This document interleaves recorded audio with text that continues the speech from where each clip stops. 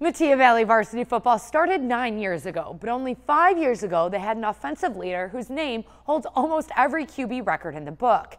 Let's find out where Blaise Bell is now, presented by Molly Maids of the Aurora-Naperville area.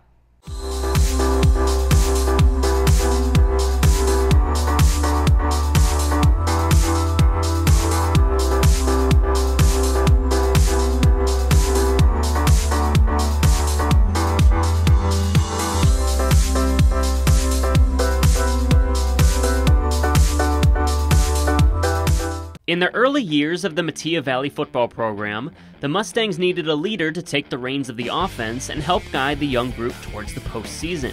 At the start of the 2012 campaign, Metea and coach Ben Kleinhans turned to junior quarterback Blaise Bell to lead the offense. By the end of his senior season in 2013, Bell held school records in passing yards, touchdowns, and completions, records that still stand to this day. Although the team finished his final season 4-5, one game shy of a playoff berth, the strides the team made carried over to the Mustangs' first ever winning season the following year. Blaise Bell, moved here as a junior from Texas, showed up, and one of the best things that ever happened to our program. Great kid from a great family, two-year starter at quarterback for us, and really helped get momentum going in our program in 2012 and 2013. That set us up for some of our better years there.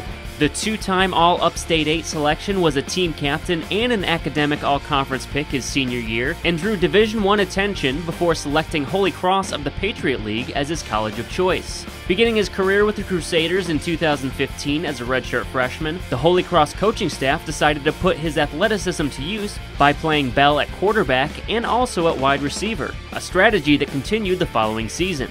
Before his junior year in 2017, Bell made the switch to receiver full-time, which paid big dividends for the Holy Cross offense. Play fake. Williams has his man open. Touchdown, Blaise Bell.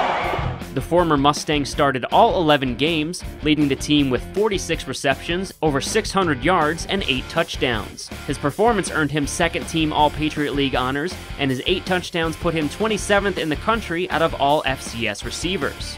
To start his senior season, it's more of the same for the talented athlete. Bell leads the Crusaders in receptions and yards through the first 3 games, and will continue to make plays for Holy Cross throughout the 2018 season. He's just a great athlete and a great player. You could put him in, quarterback, receiver, defensive back, linebacker, and he would have success.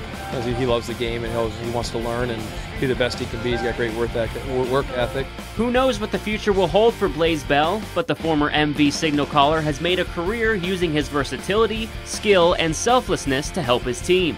For Naperville Sports Weekly, I'm Justin Cornwell.